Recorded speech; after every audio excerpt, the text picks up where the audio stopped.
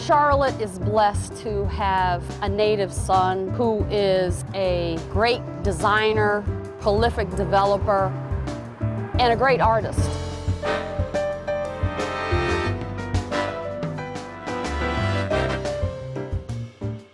David has a mind in which he can envision things that other people can't.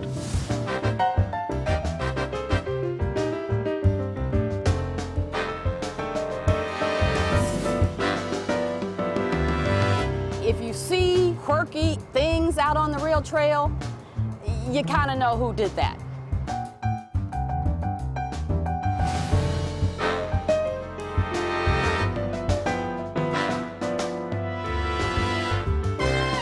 The same talent that makes him a great architect makes him a great thinker. He has these amazing skills, but he has applied those skills to serving the most vulnerable in our community.